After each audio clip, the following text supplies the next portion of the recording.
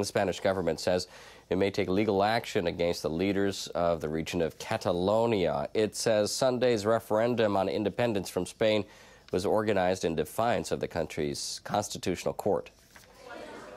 Provisional results indicate more than 2 out of 6 million eligible voters took part in the referendum.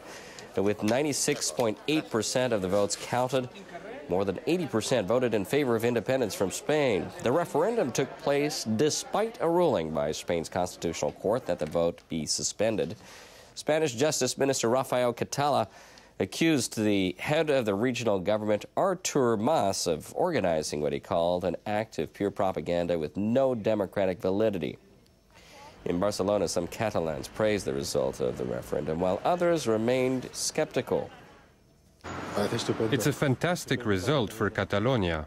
It's true, the result is important, but we should also keep in mind that many people didn't vote.